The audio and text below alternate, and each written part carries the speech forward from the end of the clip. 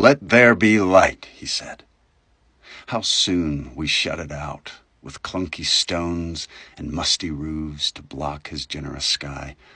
Our steeples point to it, though sadly out of view, while we huddle beneath them under false lights with dimmers down, preaching imposing darkness sets the better mood to contemplate.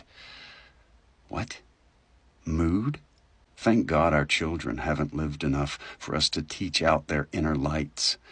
They play and pray in simultaneity.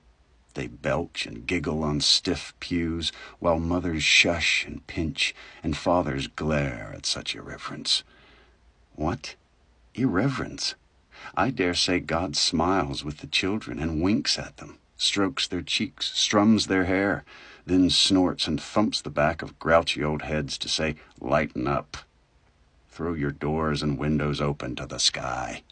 Your steeples are fine, but come out from under them. See and hear my happy birds sing, dazzled by my sparkling sun."